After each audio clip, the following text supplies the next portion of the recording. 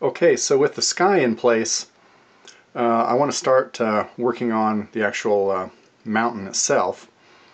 Now I'm going to start on the right-hand side, and that's what we've got here. This is the far right-hand side of the mosaic, and here's the right-hand half of the mosaic as I calculated it with my custom software. And so a lot of snow, and then trees and rocks mixed in there. And then on the left-hand side, there's more cliff areas. And what I did with the picture is I kind of enhanced the top part here, because this is in the background, the light color, it's higher and in the background, and then this is in the foreground and lower. These are foreground hills. And so basically it's sort of like the sun is hitting the higher peaks, the higher part of the ridge here more easily, and so that's lighter, and then it's the light gray is going to be the snow lower down. The picture that I made this mosaic from was taken in late June, and this is called the Snowy Range. Even into July and August there can still be snow. In fact, there are some permanent snowfields in this area, and it's a prominent landmark from the Laramie, Wyoming area. So what I'm going to do is start the mountain by putting in the white for the snow. So I'm going to put my laptop off to the side over here where I can see it. Now the other thing I've done, I have in orange here, I have these fiducial marks, and these are every 20 studs horizontal and every 10 studs vertical. So counting at 0 here, where ignoring the border, so it's 44 studs high, so 10, 20, 30, 40, 41, 42, 43, 44. Okay, 44 studs high. It's 236 wide, which is 240 minus 2 on either side. So here's 200, 220, 180, 160. For the white pieces, I have quite a few 2x4 plates, 2x2s, and 1x2s, and then I have lesser numbers of some of the other sizes. But I'm going to try to use the 2x4s as much as possible, then fill in with the smaller sizes. Now, and just a reminder from last time, these medium azure blocks here, those are going to get filled in with 1x2 plates of 1x2 tiles of the medium blue. I just happen to not have any of those. I have those on order. I should be getting those pretty soon, but I wanted to go ahead, and I'm actually a little bit ahead of my posting schedule here, so I wanted to, but I saw those will be by the time you're actually seeing this, I will have all those, but I wanted to go ahead and keep going on the mosaic. Now I've got some choices here, and one of the if we bring this back here, one of the things I need to think about is at the top of the mosaic, or sorry, the top of the snow here. Notice that there these lighter blue squares. That's because of a combination of white and blue sky. So I just made all those medium blue. But I also have to be concerned here that on the edges that there can be whether that you can get light gray also from a combination of blue and yellow, or blue and white, depending on just exactly what the RGB combination comes out to be. One of the things when you're trying to match colors, sometimes the matches can be a little weird, and you can also see that in a couple other places, like we got light medium azure here and medium blue there, and some of these little blue dots in the middle. Those are obviously not blue. That's just where the color matching algorithm didn't quite work in a spot where there's a mix of multiple colors in the original image that made up that one pixel. Okay, sorry for the cut there. I had what we call in technical terms a screw up. So here is the original. This is the original picture. Get the cursor out of the way. So there's the original picture, trying to keep it out of the glare. And that's actually a couple pictures stitched, actually 3 pictures stitched together to make a mosaic. And one of the things is that you can see that there are some some rock areas near the summit there, and so I may want to make those actually gray. Now the other thing I did was I did some adjustments to this to I made this whiter, and also did some overall adjustments, contrast adjustments and such. But I'm going to try to use the original picture as much as possible. So, for instance, right here, well, the very top, that probably should be white, but that should be some kind of gray because of that rock feature. That could even be a dark brown, like some of the other, some kind of a darker shade of brown like some of these other ones. Same thing here. Looks like there could be a layer of white, and then we've got the rock in front. And so this and that are probably rock, but maybe that should be white up at the top.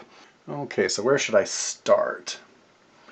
I think I will go ahead and start here at the very highest point. So this is the actual highest summit here. This highest summit here is called it's called Medicine Bow Peak. It's just over 12,000 feet above sea level. So I want to start there, and this is one of the spots where it seems like I should have dark gray here, but at the very summit that all should be white, and then some kind of gray or brown below it. Now I could make those rocks a little more brownish, but the rocks here are kind of grayish. One of the problems I had was trying to get the rocks into a reasonable color and still have contrast with the snow. But I think here it seems like a good place to make this, to go ahead and make that white. So since I don't have I have some 1x4s, but I'll just go ahead and put 3 1x2s right here to start out the mosaic, start out the mountain on the mosaic.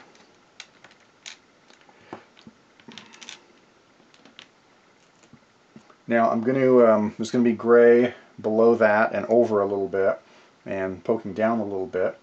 So next over here, so this is going to be, let's see, 5 spaces, and then actually it's going to be all the way over here. It's going to be white. So I'm going to go ahead and use a plate there. Sorry, 2x4 plate. And a corner here. Okay, so that's one of the rock pieces. That's rock. And then here, there, and then down.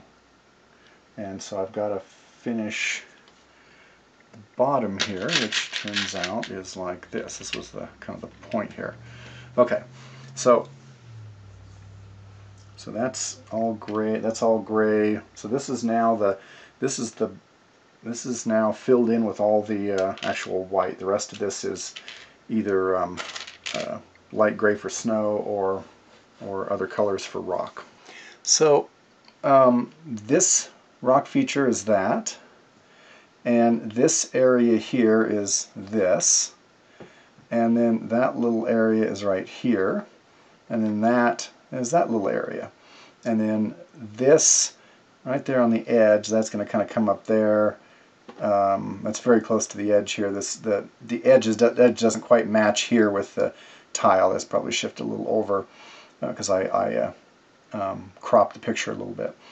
Okay, but that area here, that's all of this, and then you can see the line there, the line of demarcation right here between the foreground and the background. So anything below that is going to be the light gray for the snow.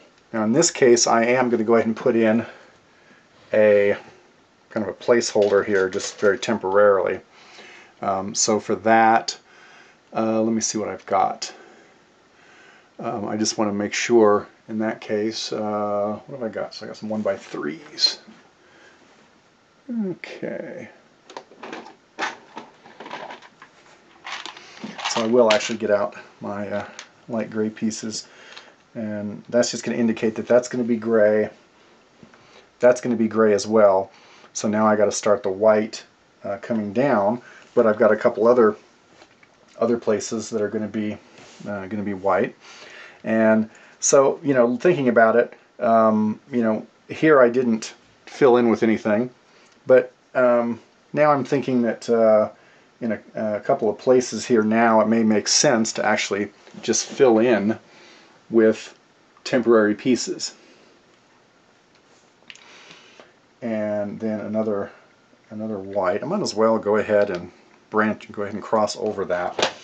So at that point there's another 2 white here that sticks down, and then we can go 8 across.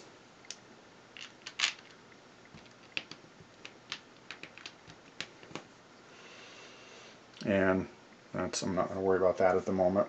And then here at the end of this I've got a 3 and a 2. Okay, now so there's going to be another rock area up here, but there are other rock areas in that vicinity. Okay, so starting to take shape with this. Again, this is maybe a little boring to watch. Definitely requires some thought here, unless you literally want to lay out everything exactly before you even put any pieces down. I prefer to have a pretty good idea what I'm going to do, and then figure out the details when I'm actually on the pieces. Now what I want to do now is I'm going to be filling in this area here, but I want to go ahead and cut this off right now.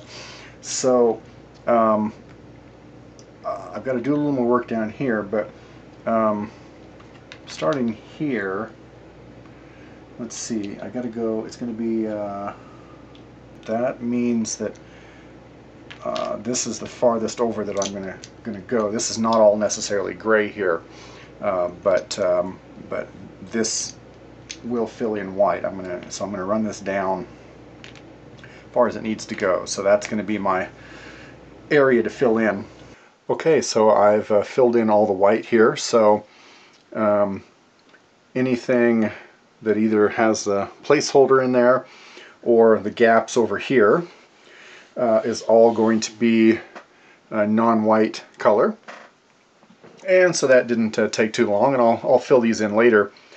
But let's go ahead. I'm going to work my way a little farther over.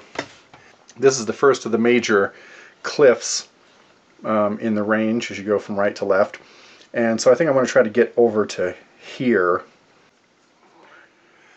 Okay, so I did a little bit of a modification over here because I wanted to emphasize a little snow feature in between some rocks that was showing up light gray on my my mosaic calculation, but I wanted to make sure it was in there.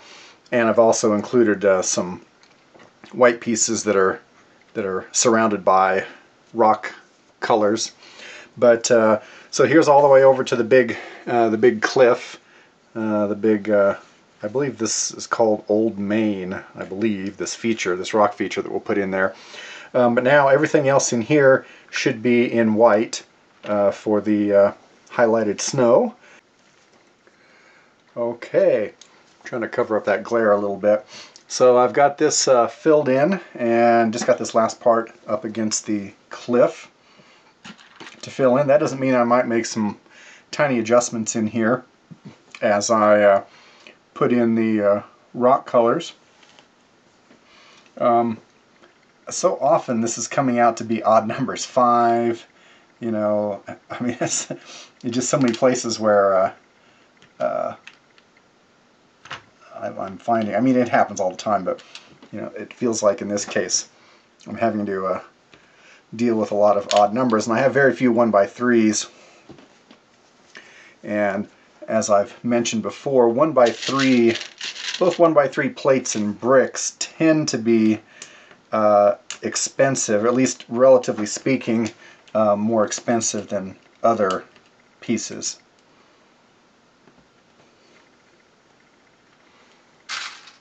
And I have tons of these 1x2s, so I'm trying to use a lot of those. But I also have a good number of 2x4, so I'm trying to find a lot of places to put those in. But I don't want to create huge numbers of spaces where I use single bricks either, because that's kind of inefficient. So I've got the snow basically in the, we'll say more or less the upper snow in the right-hand half of the mosaic, with possibly some slight adjustments. And then next I need to put in the appropriate colors for rocks and then build out this this cliff area here. And then I have to decide whether or not, just how I want to do this, whether I want to start putting in snow down here. The hardest part is kind of this line in this area near the transition, so that may take me a little while. Still got a ways to go, but starting to take shape, and so stay tuned for the next update.